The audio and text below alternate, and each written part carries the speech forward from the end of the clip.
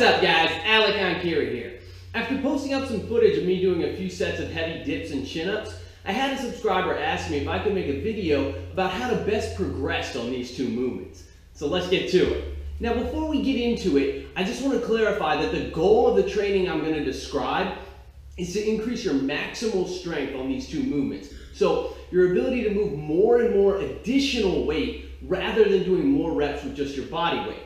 In my opinion, increasing maximal dipping and chinning strength is way cooler than being able to do 1,000,000 reps with just your body weight, and is also going to have more carryover to a larger variety of different lifts and activities, as well as lead to greater hypertrophy in the long term. For optimal development, I recommend doing both exercises twice a week. So one day will be a heavy day, where you ramp up to a maximal set on both exercises, and the other day will be a volume day, where we do straight sets and maybe even a drop set or two to really ramp up the workload. Let's start with the heavy day. Right now I'm doing heavy dips and chins paired together after bench pressing on one of my upper body days. I don't find the bench press work to be much of a hindrance to the dip, so doing it afterwards isn't a very big deal. But if you didn't care about bench pressing, you could even use the weighted dip as your primary upper body pressing exercise if you wanted to. This is something I'm considering doing myself. Anyway, as far as sets and reps go, this day is going to be somewhat auto-regulated. The goal will be to work your way up to a heavy set of 3 to 5 reps on both exercises, and then do a few back-off sets based on how heavy you were able to work up to for your top set. I prefer to start out with 5s on the dip and work my way down to 3s as it gets heavier. Whereas with the chin-up, I just stick with 3s the whole way through. My reasoning for this is simply because through experience, I found that once you fatigue the lats and the biceps, they don't really recover.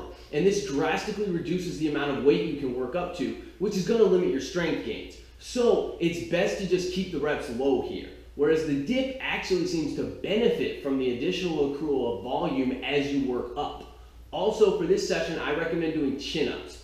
This is with your palms facing you as opposed to pull-ups, because you should be a little bit stronger that way. So for example, a typical session might go something like this. If we have a hypothetical lifter who weighs 175 pounds and has a 3-rep max of 150 pounds on the dip and 125 pounds on the chin-up, you can see that for his first 4 series, he uses the same amount of weight for both exercises and does 5 reps on all sets of dips and 3 reps on all the sets of chins. But by the 5th series, the weights for the 2 exercises begin to diverge. He's closer to his max on the chin-up, so he starts taking smaller jumps there. Finally, on the 6th series, he reaches his top set of the day for the chin-up, and at this point, he's forced to drop from 5s to 3s on the dip as well. At this point, he takes a break from the chin-up for series 7 and executes one final set of dips in order to reach his top set for the day on that exercise. Now it's time to move into the back-off work. For this portion of the workout, he's going to determine the amount of weight he'll use by calculating the total system weight. He wants to do his back-off work at about 85% of the total weight he moved during his top set. So for example, his top set of dips was 3 reps with 145 pounds plus his body weight of 175 pounds. That means he moved a total of 320 pounds on his top set of dips. 85% of this is about 270 pounds. So if we subtract his body weight, we can see he should be using an additional 95 pounds for his back-off work on dips. Doing the same calculation for the chin-up, we can see that he moved 290 pounds for his top set, and he should be moving about 245 pounds for his back-off work. So he's going to need to use an additional 70 pounds here. For this portion of the workout, I recommend doing an additional 2 to 3 sets in the 6 to 8 rep range. In total, this gives us anywhere from 8 to 10 working sets on both exercises, and anywhere from approximately 40 to 55 total reps on the dip, and approximately 30 to 40 total reps on the chin-up. That's a good amount of relatively heavy volume mixed in with some nice high-intensity work as well, which produces a solid workout that is going to lead to some awesome gains. However, on its own, it's not enough. We need to pair that work together with some lower intensity progressive volume work done on a separate day to continually drive the gains train forward. Let's go over the volume day now.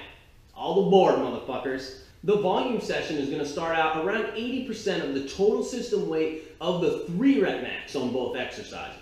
So in this case, our lifter's 3-rep max on the dip is 150 pounds, yielding a total system weight of 325 pounds. 80% of this is 260 pounds. So when we subtract his body weight, we see that he's going to start out using an additional 85 pounds on week 1 for his volume dip work. His 3 rep max chin up is 125 pounds, yielding a total system weight of 300 pounds, 80% of which is 240 pounds. When we subtract his body weight, we see that he's going to start out using an additional 65 pounds on week 1 of his volume chin-up session. For this session, I recommend switching your grip for the pull-up movement. So instead of doing chins with the palms facing towards you, you can either do pull-ups with your palms facing away from you, or if you have access to a neutral grip pull-up bar, you can use that grip also. I recommend using the neutral grip here if you have access to one, as that's going to keep elbow stress to a minimum. And with all this volume, some of you may start to experience some elbow issues. So this is an important point that should not be overlooked. Now the goal with these volume sessions is to slowly, and I must emphasize slowly, increase the intensity over time while keeping volume constant. You're going to do 5 sets of 5 reps on each exercise, performing the exercises in an alternating fashion. And you're going to add 2.5 pounds to each exercise every week until this becomes unmanageable. Contrast this with the heavy day, which is auto-regulated. You only go as heavy as you can on that day, and your back-off work is dependent on how high you go. On the volume day, we start out with a manageable fixed percentage and slowly work our way up from there. It's important to realize that at some point you will hit a wall here.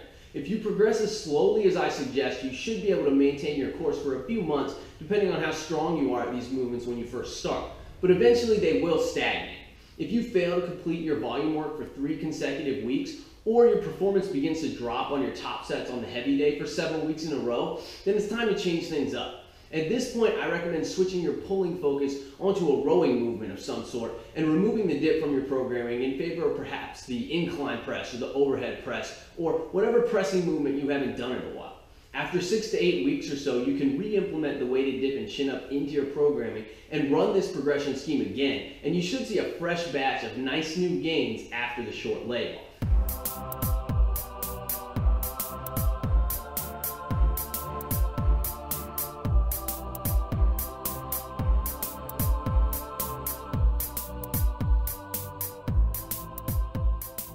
And that pretty much covers it. If you run this program to a T and give these movements the effort, intensity, and respect they deserve, then you can expect to see some very good progress on your upper body pushing and pulling strength after 2 to 3 months of this progression.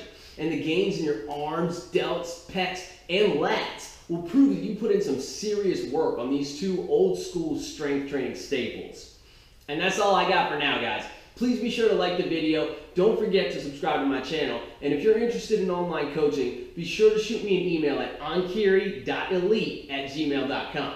Also, if you truly liked the video or you simply enjoy the content that I produce, please spread the word and share it somewhere and help make Forest the Wolves Gym one of the biggest fitness channels on YouTube. Keep training hard, and I'll catch you guys next time.